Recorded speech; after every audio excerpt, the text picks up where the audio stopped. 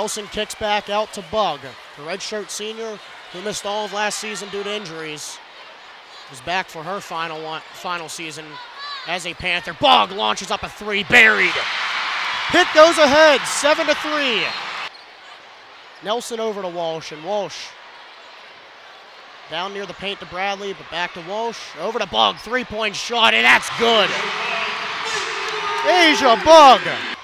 Three-point try from the near corner's no good. It's attempted by McDonald, a rebound pulled in by Nelson of the Panthers. Walsh wants a three from the corner, and she got it! Pitt leads 20-9. Paul gets it to Schuler. Puts up a free throw line jumper, no good. Rebounded by Walsh. The Panthers, it's Bradley over to Nelson who wants a three, and she got it! Pitt goes ahead, 38-35. Nelson gets it to Bradley. Whitney back to Bradley who wants a three, and she got it to go!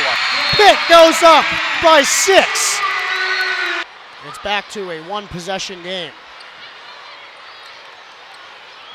Whitney throws it, baseline, Walsh wants a three, and she buries it. Walsh on the near side.